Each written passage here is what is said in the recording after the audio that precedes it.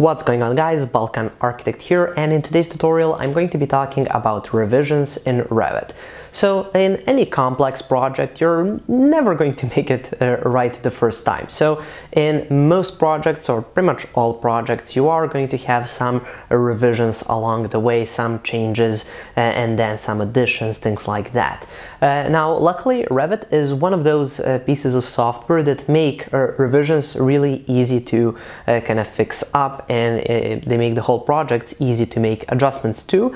But not only that, we actually have a dedicated tool set that's especially dedicated for revisions. So in this tutorial I'm going to be talking about those tools and features that Revit has on offer when it comes to revisions. But before we get into that tutorial, just one quick thing. I would just like to ask you to like this tutorial. It helps me out a lot with the YouTube algorithm. And also I would like to ask you to subscribe if you like YouTube tutorials, and Revit tutorials to be exact. I make those each week. I make multiple tutorials each week, and also I make some advanced Revit courses. Now those can be found following the first link in the description. There you can find all of my advanced courses, over 50 hours of content, as well as all of my Revit project files. I've got over 500 files so far, so you can kind of follow along with these projects. Okay, so with that out of the way, let's get straight into the tutorial.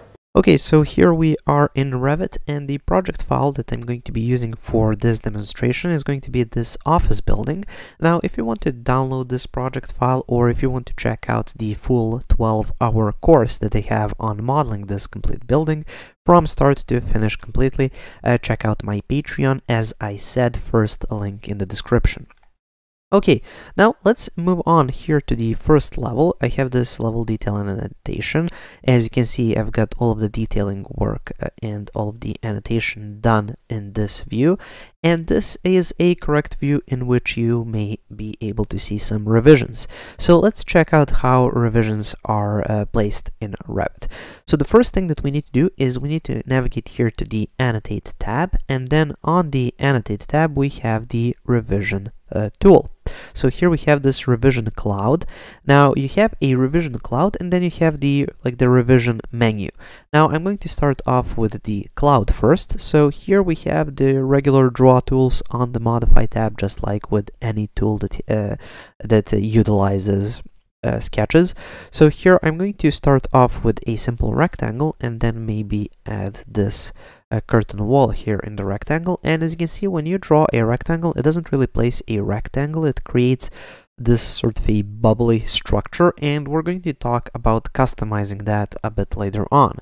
So anyways, here I have this one revision cloud placed. I'm just going to hit finish to exit out of that. Let's now create another one just by going here to the revision cloud. For this one, let's come here to the column and click like this. Now as you can see, it's creating a rectangle, so I'm just going to hit the escape key once, and now just switch to the circle tool, and let's add a circle around the column. I think it's a bit more appropriate. And let's finally add one more revision here. So for that I'm just going to use perhaps just regular lines. So here I'm going to kind of grab these three sinks that we have, so maybe something like this will do the trick. And there we go. So we have a more natural revision here. Now if I hit finish, there we go. Now the problem is this is now one revision, and I don't want that. So if you make a mistake like I did here, where I created two sketches at once, you can go into Edit Sketch, you can select one of the sketches, and then just go here to the copy to clipboard, or just type in Ctrl+C. Now once you've done that, just hit the delete key to get rid of that, hit finish, and then go again into the revision cloud, press Ctrl+V to paste, and then you can basically paste it in the same place. So once you paste it here, there we go, it's in the same position. You just hit finish and finish again, and as you can see now, these are separate revisions. Now it's really important to have 3 separate revisions. Now in order to see the visualization of these revision clouds, I'm going to turn off the thin lines. So as you can see, Revit utilizes quite thin lines for these revisions. Now when it comes to customizing the visibility or the graphic appearance of our revision clouds, you can either use the visibility graphic overrides over here and click edit. You can also use the VG shortcut, and then here you can go maybe to annotation categories and then find revision clouds. So let's see, revision clouds, here we go, and then you can override the line work. Now I'm just going to cancel out of this. And the reason for that is I don't like to make changes to the individual view, because you might be adding revisions later on in other views. So what I like to do is I like to make that graphical adjustment on the project level, and you can do that by going here to the Manage tab, and then on the Object Styles menu under Annotation Objects.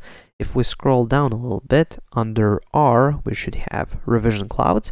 And here we can make some changes. So what I like to do is just change it from black into maybe red, click OK, and then also here the line weight, instead of 1 we can maybe switch it to something larger like 6, and then if I hit apply, okay, now you will notice that this is now a lot more pronounced. So I like to have revisions like this basically because it kind of calls to attention, which is what you want the revision cloud to do. Okay, so we do have our revision clouds, but we don't really have our actual revisions. So let's see how can we create those. So your revisions are going to be located either here on the Manage tab, and then here under Additional Settings we have Sheet Issues and Revisions, and we have a window for that. Or alternatively, you can go here to the View tab, and then here under Sheet Composition we have Revisions, and you basically get the same menu. Now let's see what do we have here for this menu. So as you can see, we have this sequence 1, revision number 1, numbering is numeric. You can change it from numeric into alphanumeric or none. Then we have the date. It's currently set to date 1, but of course you can type in a date. Let's do September or January 1st, 2020. Then we have the revision description. Here we can type in maybe fix this, let's say door. And then we have issued. Now I'm going to talk about this a bit later on. We have issued to, so you can type in whoever is responsible, maybe Bob, and issued by, let's say, Mr. Balkan. And also here we have the cloud and tag, so it would include either a cloud and tag. Now here for your revisions you can add new ones. So as you can see here, we can add a secondary revision. This can be again the same date. Now for this one is add structural column, for example.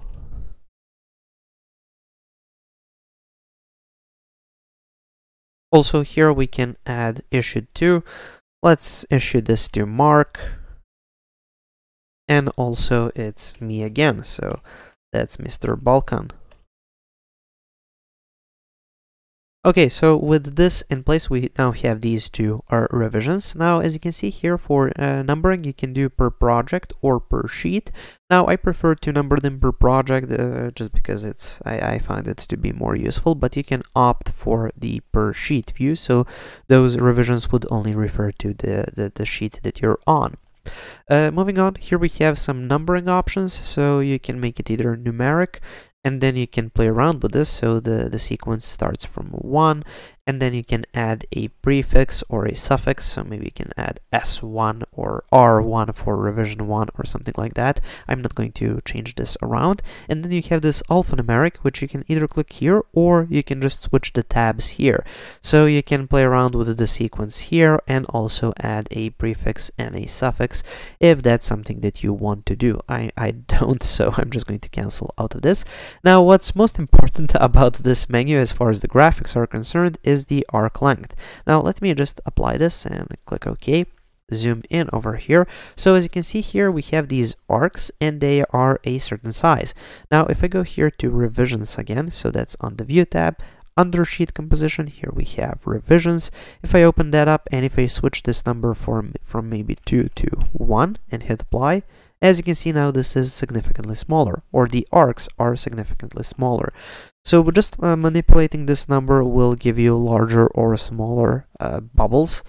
So I like to stick to maybe 1 or 1.5, apply. I think this looks decent enough for these views. Okay, so once we have those revisions created, now we can apply them. So if I just select this revision cloud, here we have identity data in the properties panel, and here we can insert a revision. So currently it's set to fix this door, so that's sequence 1, and that's the one that we want to use for this one. So that says fix this door over here. There must be something wrong with it. Now here for this column, I'm going to select that revision or that revision cloud, and now let's basically apply the revision, which is add the structural column. We just have this kind of outline. Maybe we want to add a steel column there or something like that. And here, of course, for this one, we can create a new revision. Now, let me talk about that option here for issuing revisions. So if I go here to the View tab, then go to Revisions, here we have that option to say Issued. So let's say we have already issued the Add Structural Column. So that means that this revision goes into this gray mode or ghosted mode, which basically means we can no longer edit it unless we uncheck Issued. So that means that this revision has been issued to Mark. So if I just hit Apply and then OK, what you will notice that if I select this cloud and go here to Revisions, if I try to click here, it's going to say can't add cloud to issued revision just because that has been issued. So that is only fixed to this here cloud. And if you select this cloud, you will see that all of the identity data is grayed out. So this needs to be fixed so it can be unissued and then the whole revision can be deleted. Now for the last one over here, let's add that revision. So let's go here to Revisions. And then let's add a new one. So for this one, it will be